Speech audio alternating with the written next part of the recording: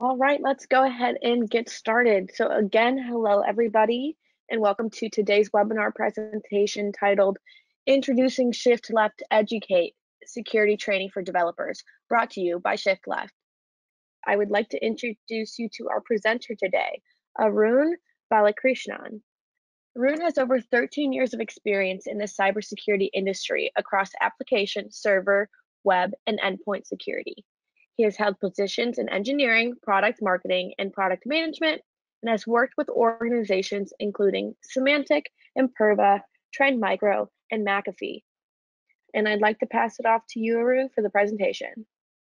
Perfect. Thank you so much for the introduction, and thank you everyone for joining us today for the webinar. The topic, as was introduced, is on ShiftLeft Educate.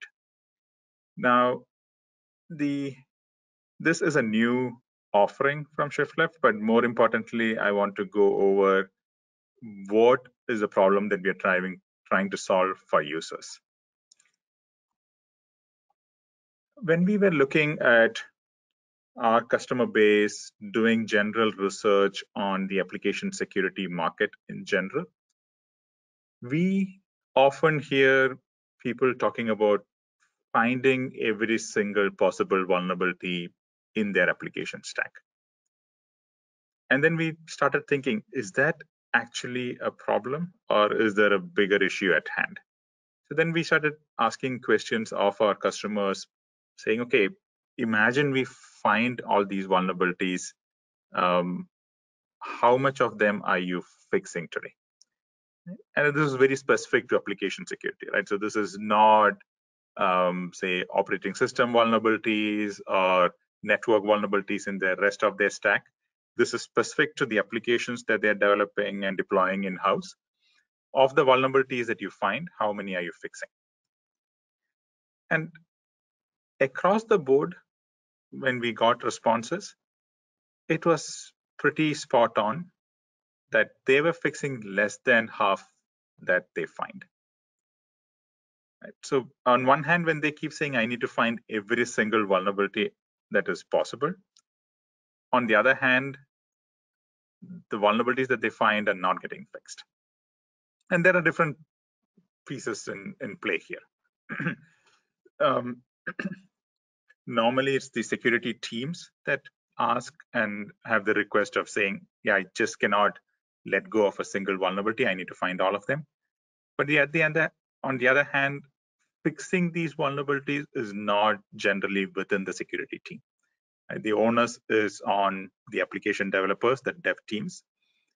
And they're not just focused on fixing vulnerabilities. They're doing this in addition to all the features and functionalities and deployments that they're doing on the main product. And even when they do fix a vulnerability, an interesting thing is it takes over 3 months to fix. Now, by fixing, it's not just making the line of code of change that is required. Fixing has a lot of things involved, right? You can imagine finding it is a puzzle in itself.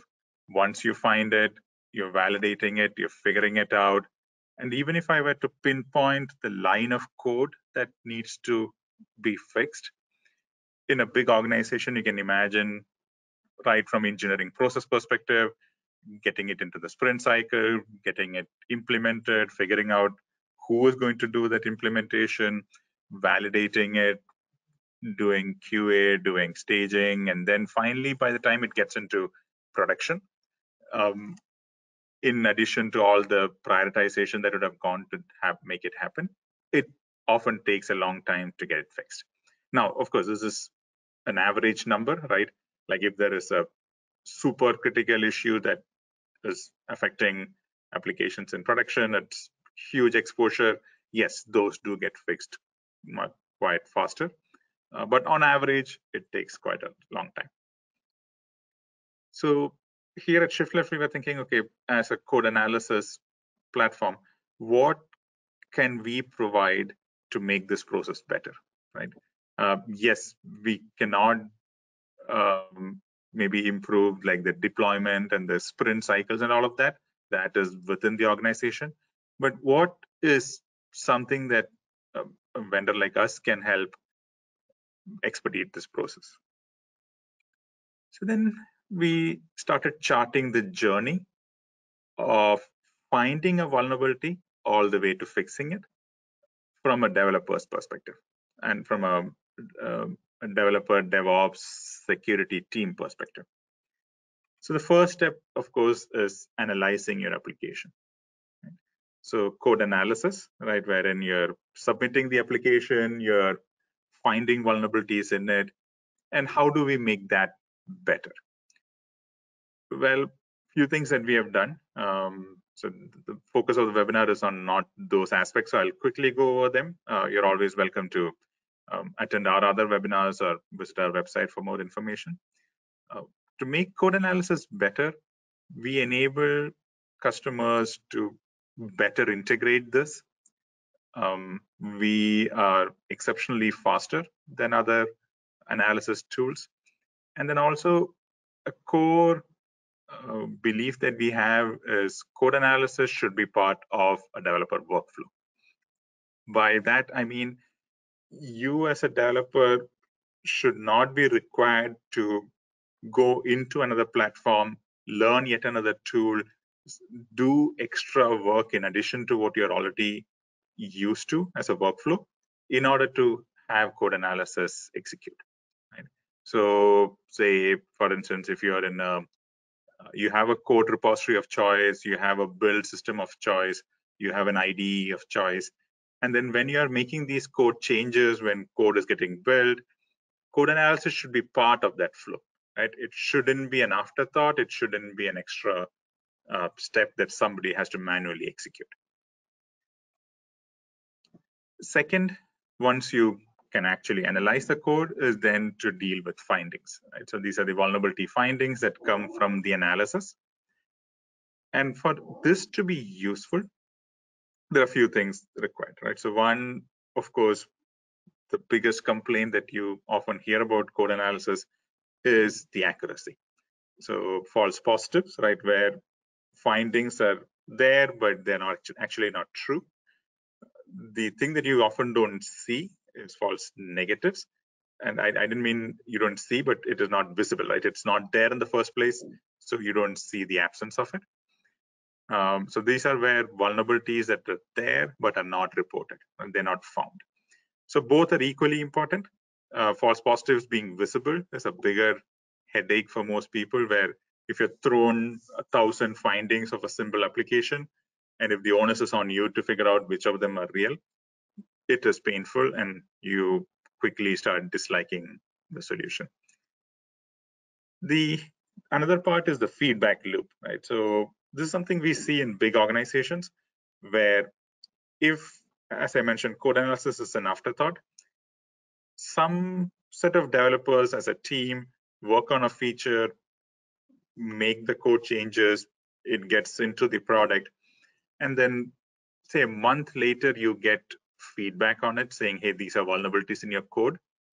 At that point of time, I mean, it's very difficult to even find the engineer who wrote the code, get them back into the context.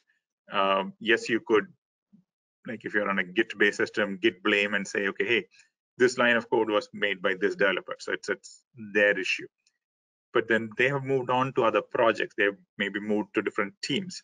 And even as a developer who has written the code, if you get to them a month later, even they don't remember every minute details of the code they wrote. Right? So it takes context switch to get back into that flow of that algorithm or code that they work on to fix it. And finally is context, right? So whenever I give vulnerability information, it should be context sensitive. Context sensitive in the sense it is very relatable to the code. It shows me where exactly in the code.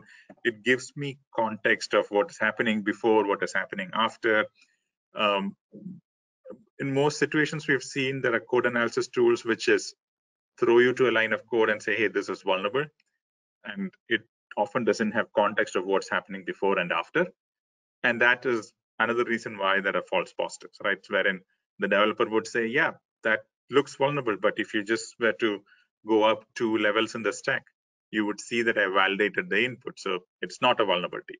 False positive. Move on to the next one. Right? But if the tool has context sensitive information, not only is it easier, but it also reduces the false positive rate of vulnerabilities. So these are things that we've worked on at ShiftLeft. Our tools are capable of doing these. But then the question then, of course, is what next? So I'm able to analyze your code efficiently, effectively. I'm able to find findings in it. I'm able to get it to the right people at the right time and with high accuracy. And now the developer who was to fix the code has the detail of the vulnerability. And the question is, well, I don't know what this vulnerability means, or I'm not sure what I should be doing to fix this. I don't know why this is a vulnerability in the first place because I'm not security trained. Right? Because the argument from the developer is if I knew of the implications of what I'm writing from a security perspective, I might not have done that in the first place. Right? Yes, if it is a mistake, I can go fix it. But in a lot of cases, what we see is developers are good at the logic of the application, getting it to do and solve the use cases that they're trying to solve for. But if they're not security trained, they don't take those basic checks in place to ensure those vulnerabilities don't happen. Right? So the resolving part of the vulnerability is where developers run into issues. So then we thought, okay, let us go through an exercise with a developer to fix one of these vulnerabilities and see what they are running into. So we had this exercise with the developer. I'm of course putting it into a slide. So there's more to this of them going through multiple iterations. But this is kind of summarizes the flow that they went through. So the vulnerability at hand was cross-site scripting.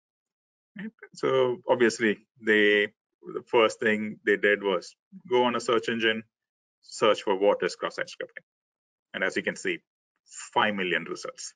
Right? Like, where do I get started? Do I start reading? Do I start watching videos?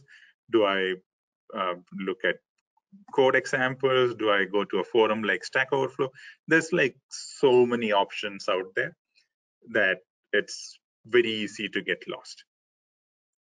And also remember, if a developer is out there trying to really learn about cross-site scripting, is spending time on it, is looking at it from a learning opportunity, yeah, maybe they easily can spend a day or multiple days on specific vulnerabilities. Also multiply that by the number of programming languages that they want to write in. So it's a big exercise. But in our experience, the situations that developers find themselves are they're already on a sprint or a cycle of development, whatever process they follow. And then on top of that, so for that cycle, they have certain items to meet. On top of that, they are being asked to fix these vulnerabilities. Right? So they're trying to squeeze it into the sprint or into the cycle they're on.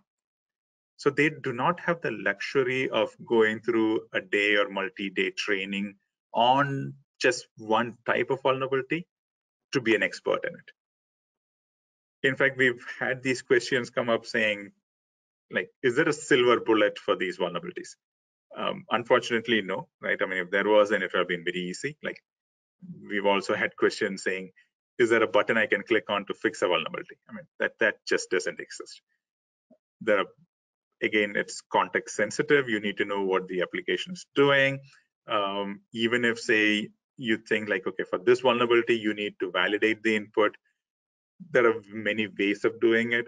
We've seen organizations where they've developed their own in-house validation methods, which they require their developers to use so that there's a consistency. So there's no silver bullet answer to fixing a vulnerability. So going back to this flow, right? So the developer started with what is cross-site scripting. That is a huge set of options to go into. So then they tried narrowing it down, saying, okay, hey, let's be very specific. They were faced with a cross-site scripting in Java, and they were asked to fix it. So obviously, how to fix cross-site scripting in Java? That is more manageable. I mean, still 200,000 results, but not 5 million.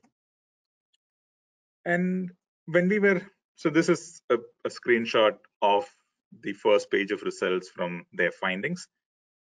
And one thing that stood out to me when I was looking over their shoulder was the second option that came up. This is the first page on Google for this finding for that particular user. And this was the second listing on that page. Now I say for that user because, I mean, when you search for it, the results might be based on like maybe a search history or whatever. But for when at that point when I took a screenshot, this was the second result. And this result caught the eye of the developer as well. Now, why did it catch their eye? Well, one, it says using something to fix cross-site scripting in your Java code. Right? It looks very prescriptive, right? It is, oh yeah, this looks like it'll solve my problem.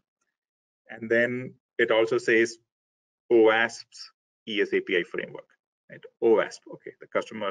The developer is like, oh yeah, that I'm familiar with, sounds more legitimate now. And they went down that route. But I knew of this framework before, speaking to our security engineers in ShiftLeft. And also there are some things that might stand out from this result, right? So one is it's from 2012, that it's already 8 years old. So that could have been an indication that maybe that is outdated, but the developer didn't notice that part. They went on to explore that. And when they read this article, they felt like, yeah, this is the solution, and it's a very quick fix to put it in. But then I pointed them to something from OWASP, wherein if you were to go to the OWASP website for this particular API, there is detailed information, but this part is very relevant, wherein they say, if you're using this to solely remediate cross-site scripting, stay away and use the OWASP Java encoder project instead. Right? There is some history to this, right? There's the ES API is not purpose-built for this. I believe that is not being actively maintained anymore. There is a better project out there which can do better encoding. But you can see the flow here, right? So wherein I went and I searched for something, I think I found the silver bullet I was looking for. But if I had cared to look a bit more in detail, I would have realized that is misleading. That is actually not a good solution. So it's clearly not easy to find quick solutions to vulnerabilities. And that's obvious.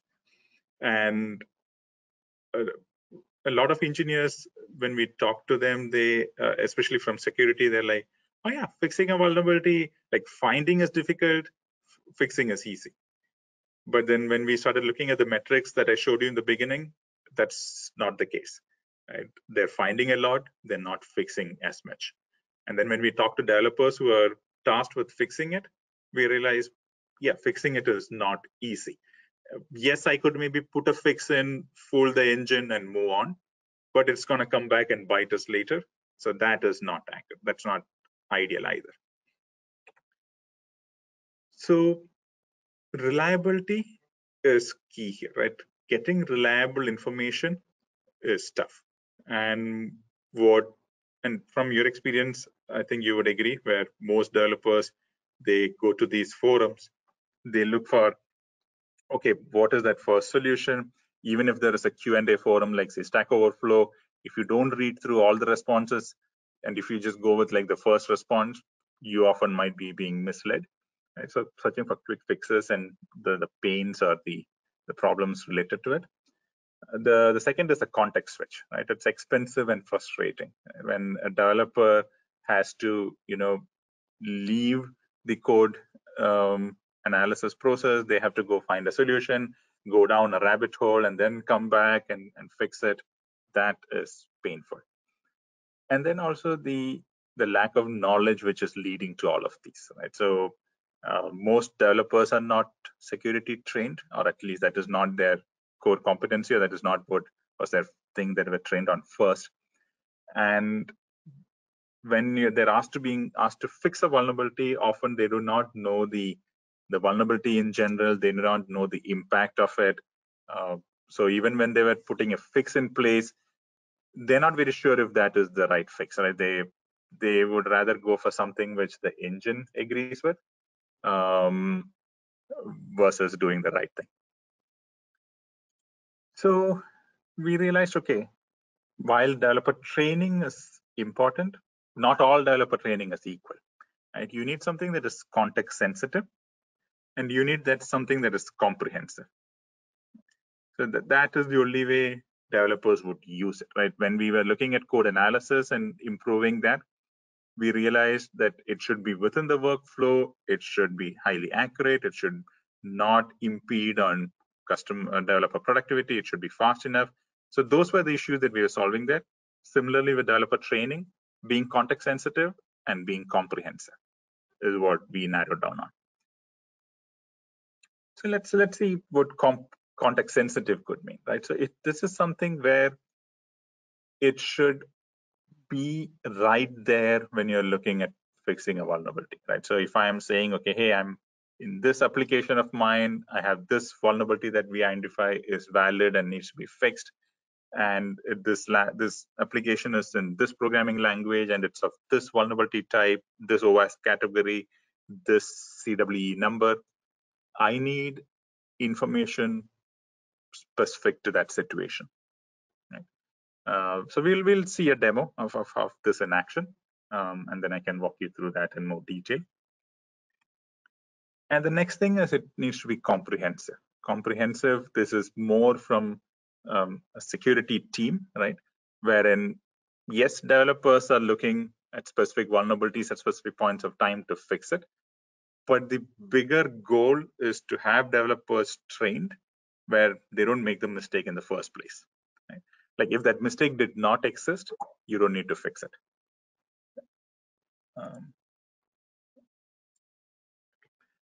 So if the developer was trained and if the developer knew how to write better code, well, then this vulnerability wouldn't have been there in the first place. You wouldn't have to find it. You wouldn't have to triage it. You wouldn't have to go look for training and then go fix it.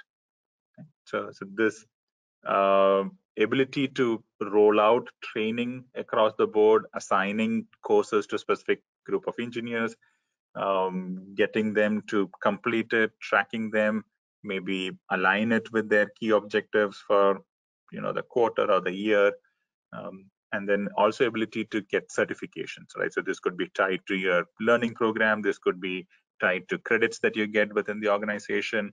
So all of that from a security program perspective, so that this is more foundational and solid, in addition to point in time, just in time help for developers.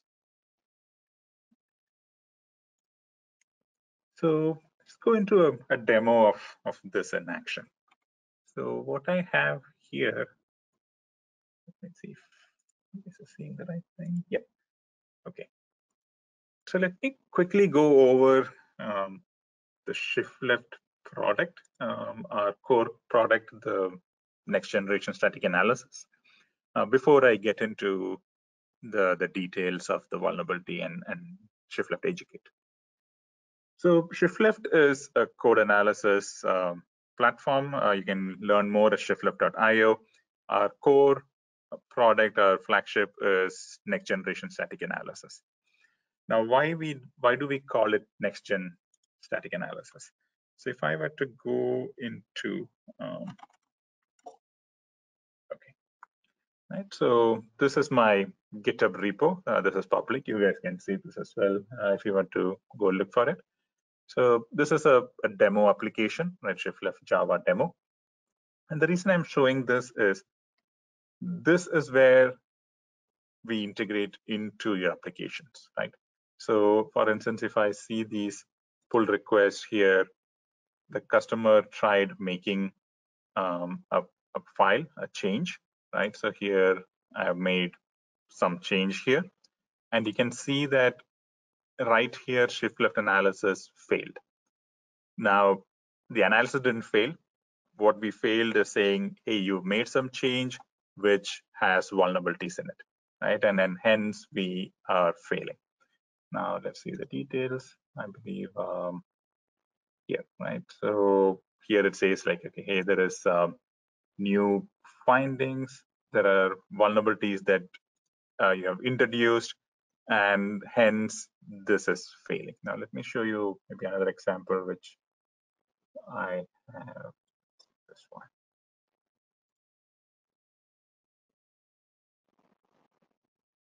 Oh yeah, there you go, right? So ShiftLeft found vulnerabilities that violate policy. Go here for more details. And it said, hey, this was failed, and these checks should pass before you merge the code. Right? So this is what I was talking about workflow, right? Wherein as a developer, when I'm making changes to my application, if I can get immediate feedback on any new vulnerabilities that I have introduced, that is usable. And one thing you can see here is this all happened in 2 minutes, right? So I made a file change, or I made like a pull request. I go get a cup of tea or coffee or whatever, and I come back to my desk and I've got immediate feedback saying, hey, this is an issue. Look at this. And also, if you see, I mean, I'm using GitHub as a repo, and this is true for all code repos. Like you can assign reviewers, you can assign checks.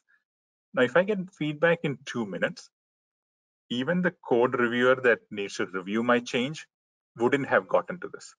Right? So as a developer, I get the opportunity to fix my vulnerabilities before it goes to peer review for in terms of code quality and functionality review.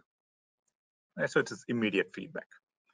Now, what would be my user experience to look at these vulnerabilities?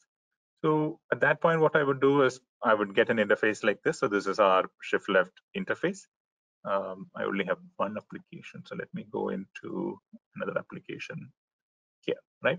So this analysis was the latest run on this application, and it is fully aware of the branch information and everything that is coming in from GitHub. It is aware of the version information that is coming in from my repo or CI system. And it then tells me that, hey, compared to the previous analysis, there are 12 new vulnerabilities, there are 2 regressions, you have fixed 33 vulnerabilities. So it gives you detailed information of your journey in fixing vulnerabilities, right? So it gives you like trend chart over time, where are you at any point in time, and how are you compared to where you were. Now, yeah, so that is related to vulnerabilities. And of course, there are all the information where it like breaks it down by type of vulnerabilities. You can assign it to other users. If you use tools like Jira, you can integrate it into a platform. So you can send off these vulnerabilities to specific engineers in your organization and track it there. Or you can track it very well here, right? So if these 2 are regressions, you're like, okay, this vulnerability was fixed at some point of time, it's come back. You can see if there are some old comments, or you can comment. You can assign it to other people in the system. This is just my org, so only I exist, but other people can be here. You can assign it to them. And you can do all those tracking and everything within the platform. So that is in terms of the static analysis. Now let's go into the issue at hand, fixing these vulnerabilities, right? So let me open up a common example. So I have WebGoat here, right? So this is a purposefully vulnerable application. I've used the Java version of WebGoat, so this is a Java application. And let's go into a specific vulnerability, so SQL injection. Right? So here it has enough information saying, hey, I have 4 SQL injection findings. All of them are critical. They're all CVSS score 9, so pretty critical. They're all under the CWE category 89, so common web exploit 89. And they're all OWASP A1 type. Right? So this much information I have. And then once I click into it, we give you full data flow analysis of the vulnerability, right? Saying, hey, on line number 56, in this Java file, in this variable, inside this method, in this route is where your flow starts. And why this is important is this is a user ID field, right? So this is something that the user is inputting on this endpoint. And so this is attacker controlled input. And then it is flowing through your code. It is going through all these transforms and functions and everything. And at the end, inside this Java file, you have a query statement on line number 69, where the input from the user is getting executed as a SQL statement inside execute query. It is first parameter 0, and so it's touching the database, right? So an attacker controlled input is coming all the way into a SQL statement. So a classic example of SQL injection. Now, like people who know about SQL injection understand this off the bat, right? I've given the data flow. They're like, yeah, this makes total sense. I just need to figure out where to put the check in place. I can do multiple things, right? I mean, you could parameterize the query, you could validate the input. There are multiple things that you can do. Some organizations have prescriptions for their developers. They could follow that. And then with this information, you also know where to go put the fix. I've not linked my repo to this. Let me show you another example. So maybe this one, if I were to go into, say, cross-site scripting or any vulnerability here. Okay, let's see. Maybe I've linked this one. I'm trying to find an application where I've linked my source code repo. And what that will happen is I can then jump into the code itself. Yep, I've linked it here, right? So here you see these links are becoming hyperlinks. Now, when I click on this, it should immediately take me to the line of code in my repo where the vulnerability is. Right, so I can click through. So it's line number 5 in this file. I get line number 9, and then I can click and follow up in the code, and then you can fix it there. You might have the question like, hey, why can't I just show the code here? We do not take your source code into our systems, right? Everything runs on your premises. On your premises, meaning in this situation, it is GitHub, and we are using GitHub Actions to run. So it is all happening within your repo environment. We do not take the source code back into us. We only take metadata, right? So for that, I knew that in this file on this line number is the vulnerability, but I do not have full source code to show you. That's why we stop at this point. Right? So this is the metadata saying, hey, I have this much information with me. I can point you there, and I can show you, right? So like when I click on this, it's saying, okay, hey, there is request, response, line number 5, image lookup. So I have that much information. So that was also possible, right? So that is how you go about looking at vulnerabilities. Now let's get into the educate part. So let's go into applications. I was on WebGoat. So let's see this example. Go back to the SQL injection vulnerability that I was on. So here, right? So this vulnerability. Now we looked at this. We said, okay, user ID going into database, vulnerable. We understand. But what if the developer doesn't know what SQL injection is? If you want a quick reminder, we have a description tab here where we say that, hey, attacker control data is used in a SQL query without escaping or validation. Simple. If you knew these things, it's like, oh yeah, that makes sense. It refreshes my memory. I can take over. You say that, hey, you can do prepared statements, parameterize your query. So these are examples of how to approach it. That's good. We have linked to CWE and OASP information if you want to get up-to-date information from these forums that you have. So these are maintained by the OASP project, right? So they give clear definition of examples of how to do this. So that is also good, but this is also, some of these are not very language specific, right? So these are like more from an outside in perspective at times. So this is information. And what we're introducing newly with ShiftLeft Educate is this button here saying security training. Now let's see the experience. So as a developer, I'm here, right? So this is WebGoat in Java, vulnerability type is SQL injection. When I click on security training, it opens up a new tab. Let me do this. I'm on a full account, so it was asking me to sign in. There you go. Right. So it opens up a new tab, and it takes me exactly to the vulnerability type in the programming language I am interested in. And this is full-fledged training, right? So you can see there's 19 pages of it, starting from an example of how this vulnerability happens in real life, the backend code, how you can modify that code, how you can detect injections, multiple ways of looking at it, some more vulnerable code, mitigation steps, right? And it's fully detailed, and it is a hands-on kind of training, right? So wherein like you can read, like it has some description. You go in, you're like, okay, hey, you're getting this email. There is this link, and you're like, okay, having reviewed this, they're like, okay, I want to unsubscribe. So you click on unsubscribe. You're like, okay, hey, enter this email ID there. So I do, okay, paste that email ID, click on submit, and then we are tracking what the HTTP request is. We can see that information. You can analyze the request.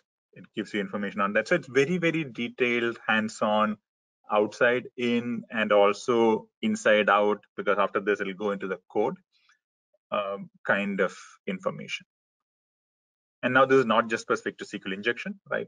Obviously, when I go back, and if I were to go into Java, it has all the other kinds of training, right? So there's cross-site scripting, force browsing, cross-site scripting in multiple types, right? There's reflected, there is stored.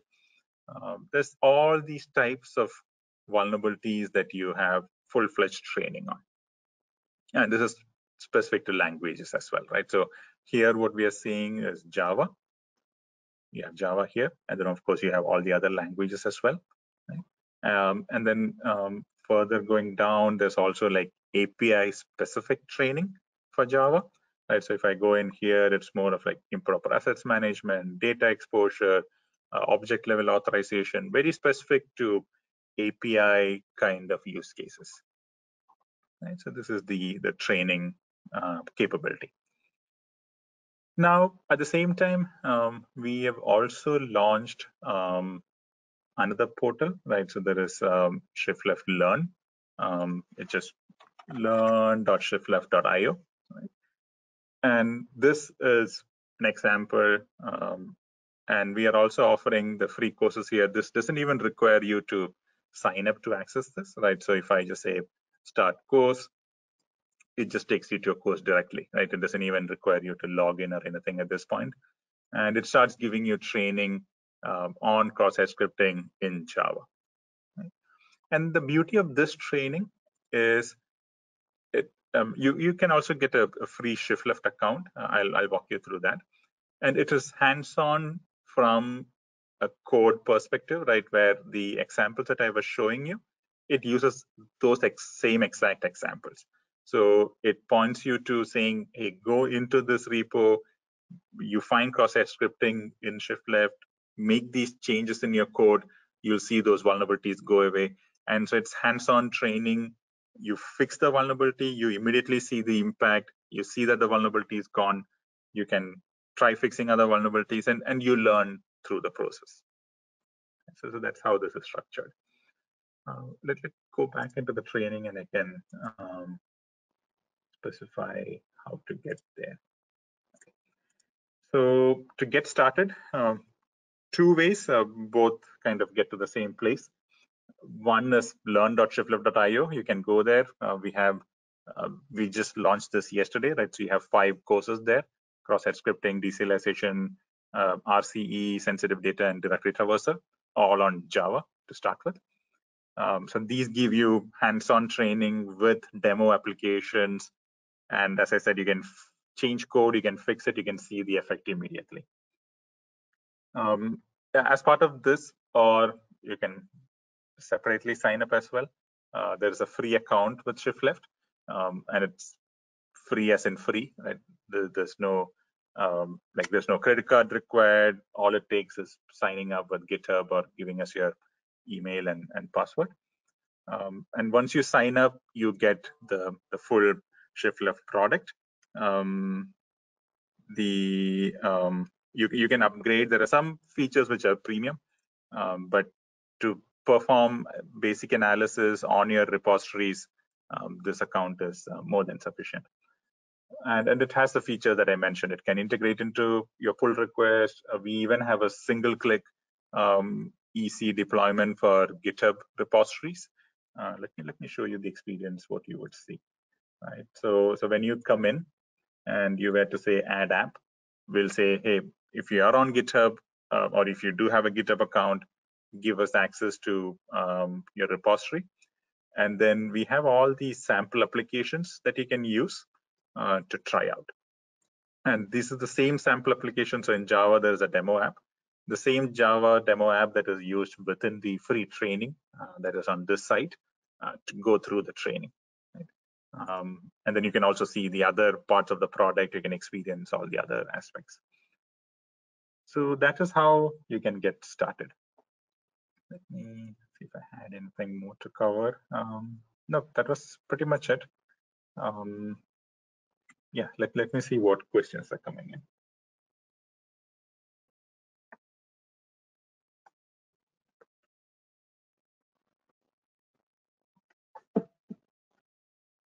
Okay, good. A lot of questions coming in.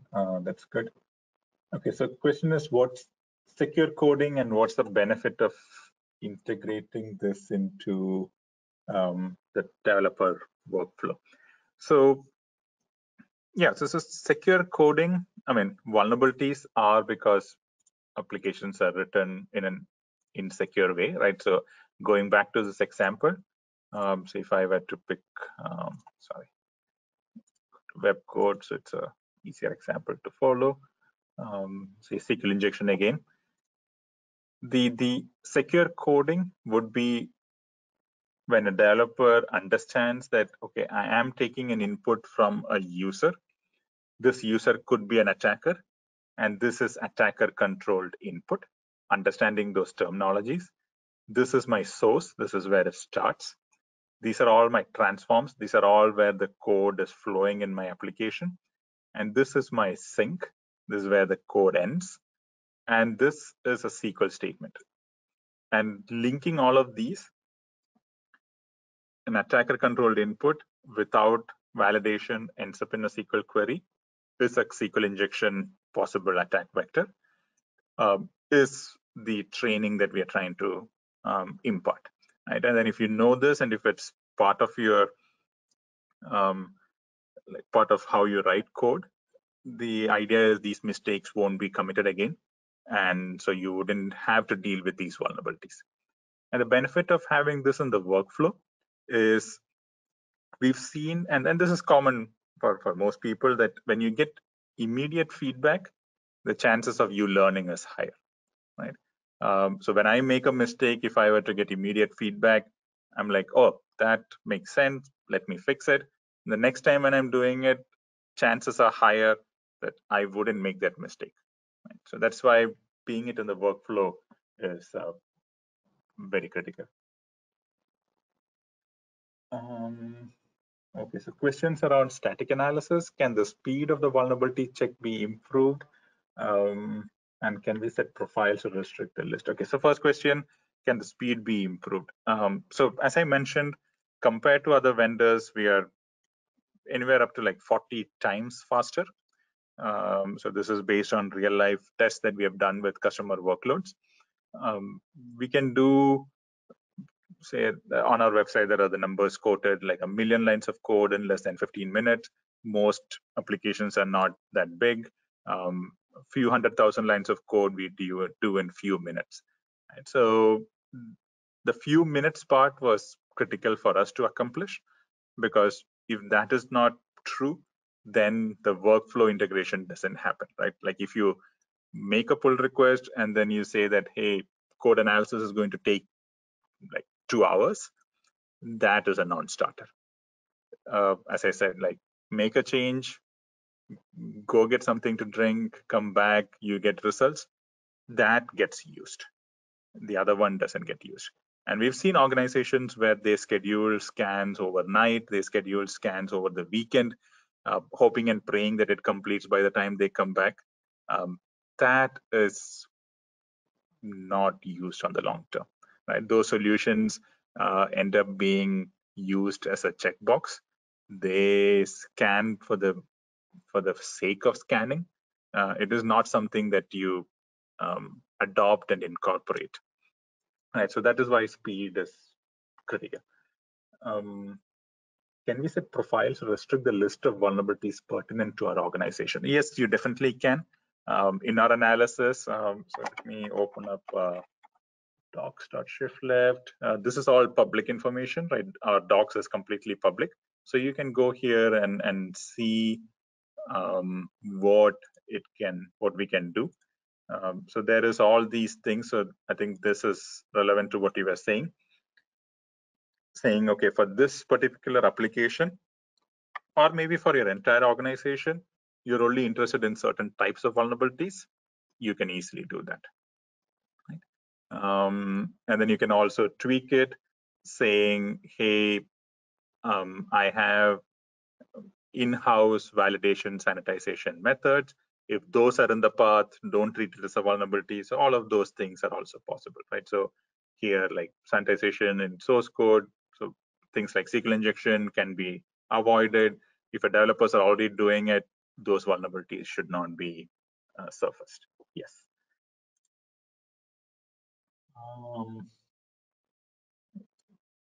Is it on-premise or web hosted? So there are two components to our analysis. As I mentioned, we never take source code out of your premises. So in that sense, there is a very lightweight command line utility that runs within your pipeline. By pipeline, I mean wherever your CI system is, right? So Jenkins, Circle CI, GitHub Actions, any CI system out there. I haven't seen one that we don't integrate into because it's very straightforward, and that's how we integrate. Now, yeah, so that part runs on your premises, and then what that does is it takes your application, converts it into what we call as a code property graph, and that is what is sent to us for analysis. And now code property graph, say for instance, this example, right, WebGoat, the Java package of WebGoat is around 85 megabytes in size, if I remember correctly. And our code property graph is 6 megabytes. So it's less than 10% in size. So I mean, that's very obvious and clear. We are not taking the code. We are just taking the data flow required for us to do analysis. If you want to read more on what we do, you can go to our technology page. And this is what I'm referring to, the code property graph. So this is the example, right? For this piece of code, these are the graphs that get created. This is a simplified version of it. And this is how that graph would look like. And this is what we take, right? So we're not taking your complete code. And the whole white paper is here, right? If you want to see full details on what is happening, you're more than welcome to read that. So that is it. So that part is cloud, right? So the analysis on our side is cloud-based, SaaS-based. On your premise, it is wherever your CI system is. So if it's on-prem CI, it works. If it's cloud-based CI, it works. We really don't care. And all you need to do is have an external going connection to send the CPG to us, right? We don't even do ingress, it's just egress. Okay. Is there an integration with GitLab? Good question. So what we do today, if you go into this and you go into developer workflows, we've done documentation for the big players, the common ones that we see among our customer base. So that is this list. So GitHub is one of them. And this gives you line-by-line instructions on how to integrate us into the GitLab merge request workflow, right? So like the tokens that you need to set, the API tokens that you need to create, where you can go enable these things within GitHub, the YAML configuration file that is required on our side, on GitLab side, and that's it. And then you configure rules if you want to break your build, and you push these files into GitLab, and it just starts working, right? So in GitLab, in your CI/CD as a job, we would get invoked. So yes, so we totally integrate into GitLab, GitHub, Bitbucket, Travis, Bamboo, Jenkins, all of these we integrate. And as I mentioned, I mean, it's very straightforward. I mean, you can even run it on your own laptop, right? So if you go into the install, you can see that you can set it up on your own laptop. You don't even need a CI system. And we run on Linux, Mac, and Windows, right? So all major platforms. And it's very straightforward. So on Linux, it's pretty much like get the binary, authenticate it if you don't use variables, and then you just execute it, right? That's it. It's that easy. Let's see. Can we integrate with other collaboration tools? So yes, all of our information on the UI, everything that you see on the UI is available over API. Right, so this is our API documentation. You can see that everything that you see on the UI, comparing scans, listing everything, reading it, even the history of it at the org level, the summary level, specific to like find all the apps, find all the branches. Every single thing that you see on the UI is available over API. So yes, it can be integrated into pretty much any system out there. We have customers who have in-house build systems where they integrate us into, right? So yes, it can be. Let's see. I think I have time for a couple more questions. Let me pick these. Can you show the organizational wide capabilities? Sure. So in ShiftLeft Educate, right?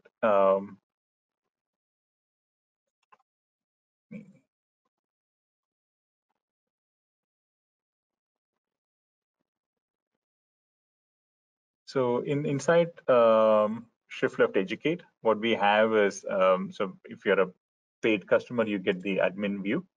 And in this admin view, you get those tools and capabilities that I mentioned, right? So wherein you can say that, okay, purchase a set of licenses, these are what I've used. How much time is our users spending on these?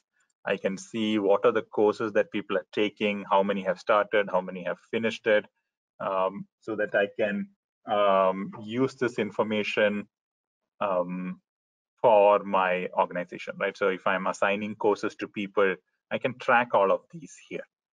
At the same time, all of these can also be exported and used in reporting as well. Right? So that information is all available. Okay. Okay. Does your static analysis do secrets detection? Okay. Yep. That's a good question. Let me show that here. Okay. So if I were to go into an application, let's see. Okay, I think this one has some secret findings. So yes, so as part of the static analysis, with the same underlying foundation that we have, the code property graph, we can do way more things, right? So secret detection is one of them, right? So this is vulnerabilities.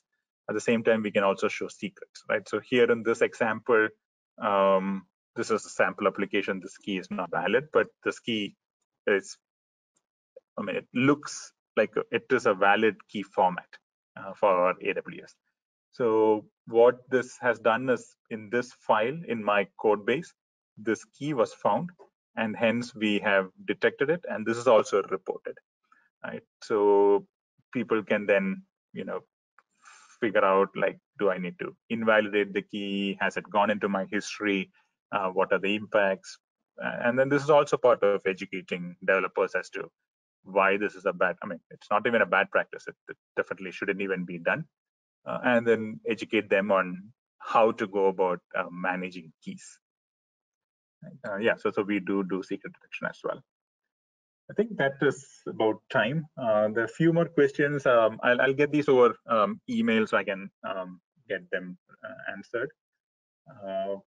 But yeah, thank you so much for taking the time to attend. It's been a pleasure. Let me open up the slide where you can do the next steps. So these are the ones. Yep. So learn.shiftleft.io or shiftleft.io/register. This is where you can get started for yourself. At this point, let me pass it on back to DZone. Great. Thank you, Arun, for that phenomenal presentation. DZone is very grateful to have had you present to our audience today. Secondly, DZone would also like to thank ShiftLeft for providing the audience with this great webinar. Lastly, thank you to everyone who attended today. We hope you learned something new that will help you in your developer career. Have a great day, everyone.